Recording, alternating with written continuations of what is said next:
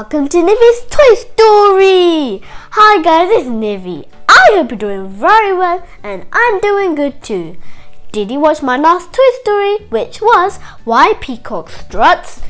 Well, I hope you do. Do you know what Toy Story I'm going to tell you today? It is Ampata and the Scarlet Macaws. Let's start. Once upon a time, there was a beautiful girl called Ampata. She was looking in the deep dark forest for a very special water called the Edge of the World Lake, which was a mysterious lake and a sort of dangerous lake, but will help someone save their lives. So she was trying to find it, but soon after she got really tired and breathed out. That she climbed a tree on a branch, lay down and slept peacefully. And on the morning she woke up with a beautiful morning light. She was staring at two beautiful birds. They were very, very pure, she never seen them before, only around a few times, but it's very, very cool to see, and they will help you do anything. And then the two birds asked her that, "Oh, you seem lonely. You should go back to your home. What happened, your dear friend?" She continued with a smile. She said, what happened was that my younger brother was really, really sick, that he's going to die soon, and I need to save him. And my two other brothers were trying to find the precious water called the Edge of the Lake, and I need to find that to save my brother's life. They were both sad and thought. They were like, let's make this problem solve. Let's help you. So they flew up to the sky and they rubbed their tails together, and here flies down three beautiful feathers of theirs. And she looked up on her back. She was like, "Oh, what is this? What is the reason for? Oh, it might be that they're going to help me. Yes, I got the chance." And then they went down and through the forest. She used one of the feathers as a wish. So she said, "I wish I would be next to the edge of the lake." And a few seconds later, with a mysterious sound, here she came near the edge of the lake. And she was amazed that it actually worked. Only two more wishes until it is gone. She was happy and she said, "My wish came true." And soon after, she looked around and seen the beautiful lake, beautiful reflecting lake. She got a beautiful jug from her little bag and scooped up the water. And soon after, she looked around, and what she saw with a shock, there were big red ants, and they were with those sharp claws. They were ready to eat her. They were ready to eat that beautiful girl. She was so scared because there was thousands and thousands of them. They were climbing from trees, bushes, everywhere, and surrounding her. The only way is to have that wish.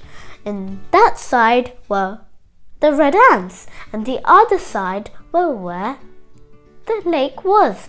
She couldn't go in the lake, otherwise she wouldn't survive, because that's very dangerous and she might not breathe. She was like, hesitation. Oh no. She got her 3 feathers and the middle one she chose. She said, I wish these ants will go away and not harm me. A few seconds later, it happened. So, you know what happened? The ants stopped and they were like, hey, why am I here? Let's go back to our place. They went back.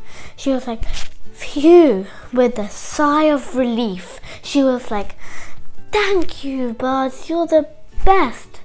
And she thought deeply for something else. What could that last wish be for? Something really useful. Aha, I know. The best idea is I will go back to the palace and say this to the king. So she got her last feather and she wished again. I hope I will go to the palace and say that I got this special drink for my little brother.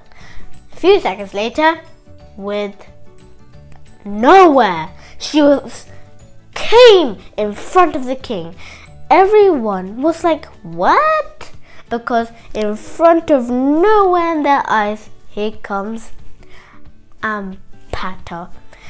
She said very clearly and very sternly, oh, my dear king, I have found this precious water for my loved little brother and to save his life.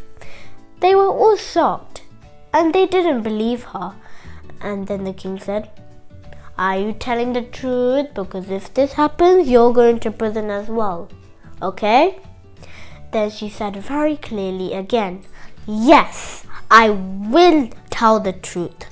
She got the special jug and the special water inside. Then the king put it in a special cup to make it moister. He went to little brother and said, oh, my dear son, you should drink this so you feel very well. Then he gave him some of the drink, and a few minutes later, he was very well and fit. He was open-eyed and sat up and said, thank you for that drink. It made me energetic and it made me so alive. Thank you very much. The king was proud of his own daughter and son. He was like, oh, my dear Ampata, you are such a dear. You get to have 3 big things you want for that little thing. So, tell me. First, Ampata thought and said, first, I want the family and relatives and everyone to be happy and healthy and never get like this situation.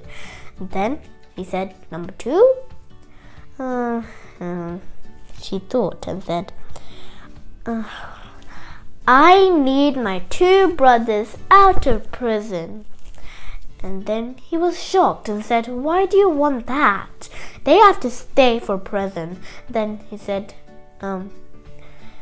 why can't I? Then he said, okay, that's fine, we can release them.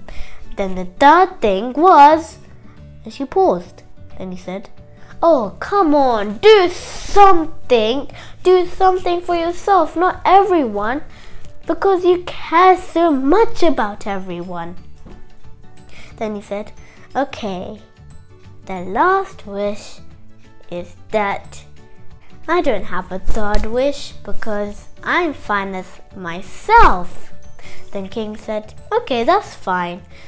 I will do whatever you said. And they all was happy. Both brothers were released. The younger brother was happy and healthy and fit. Everyone crowded around, gave a big hug, and they lived happily ever after. The end. Did you like the story? Well, I hope you did. If you like the story, please thumbs up, subscribe and comment below to tell me what you like about the story. This is Nivi and Ampata and the Scarlet Macaws signing out.